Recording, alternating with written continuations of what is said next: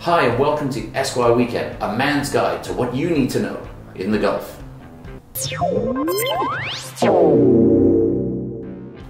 I'm Matt and I'll be giving you a weekly 5 points of things to look out for, things that have happened, stories we've written, things we found out here at ESQUIRE that matter to you.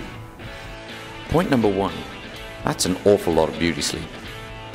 It was announced this week in Dubai that the world's most expensive pillow has been made, and it's going to cost you 210,000 dirhams.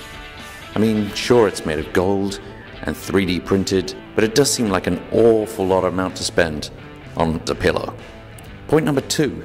2 UAE-based adventurers have announced they will row across the Atlantic Ocean.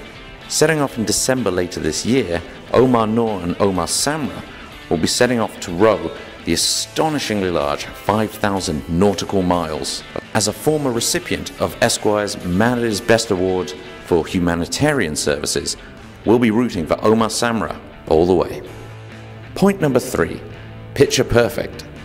The winners of the Sony World Photography Awards were announced this week, and you can go onto our website to check out the new crop of winners that are nothing short of amazing. Point number 4. There's a new Apple store in the Dubai Mall. Flush with its minimal aesthetic that Apple popularized more than a decade ago, the new 186-foot store looks swish and has views over the Dubai fountains. Apple also announced that it will be launching its Today at Apple initiative, and for more of that, click on the link in the description. And finally, point number 5. You can win a table for 5 people at the Shabazz Icons dinner next week. In honor for his work in the Lionheart charity, Shabazz Icons are honoring actor DEV Patel at an exclusive gala dinner. And for your chance to win a table for you and 4 mates, visit esquireme.com/competitions.